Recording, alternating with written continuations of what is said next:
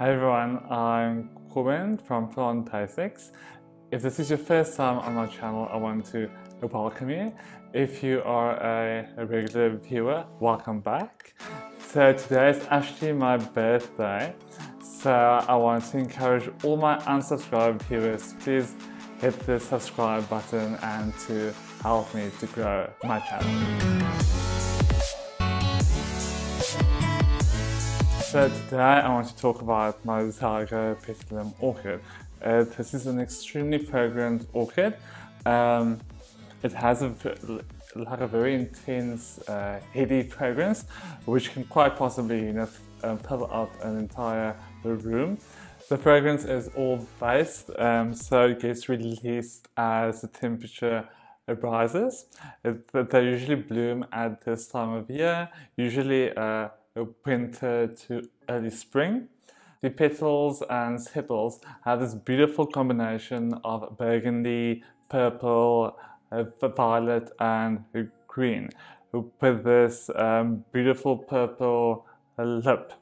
Zygopetalums are native to Central and South America.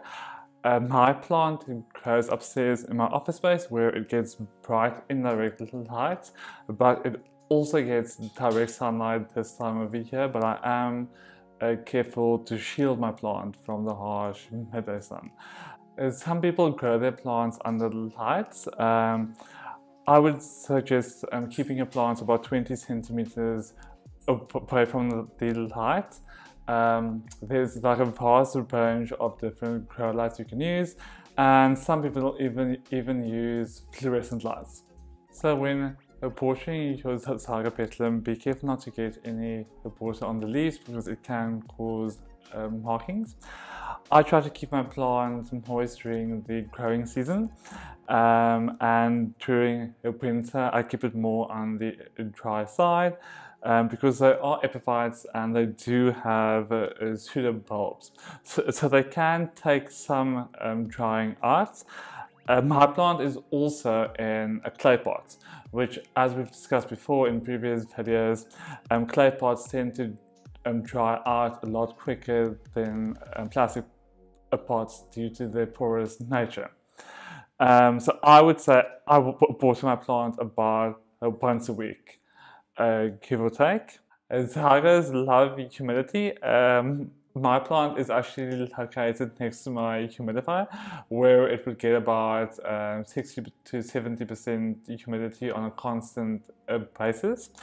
I wouldn't miss them because of what we discussed earlier about getting the leaves wet. You can also group plants together, and that will increase the humidity in the immediate surrounding area. So these orchids need slightly cooler nighttime temperatures between 16 to 18 degrees Celsius and warmer daytime temperatures between 21 and 24 degrees Celsius to get them blooming and growing well. And that makes my climate here in Cape Town absolutely perfect for growing these orchids.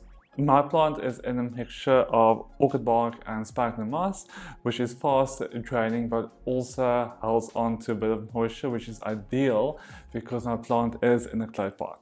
So I fertilize my Zygo with a balanced orchid fertilizer. They're not fussy about the ratios of fertilizers, so any universal or balanced orchid fertilizer would be fine.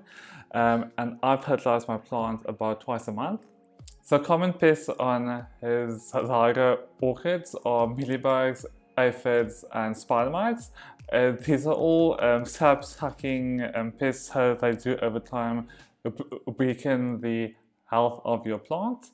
I recently did a video of how I use a bleach solution to get mealybugs off my slip orchids. I'll put the link up on the screen for you guys. These pests can also be controlled with a variety of insecticides, chemical or organic, that you can buy from the hardware store. I often use a rose care on my plants since it covers a combination of pests. So there are two main reasons why your orchid might not bloom. Number one being insufficient light.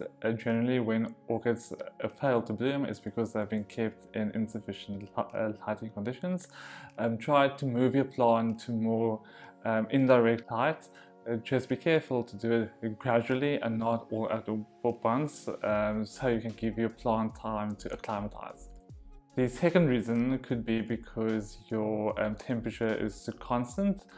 A lot of orchids need a temperature difference in order to trigger flowering. That is also the case with some Cymbidiums.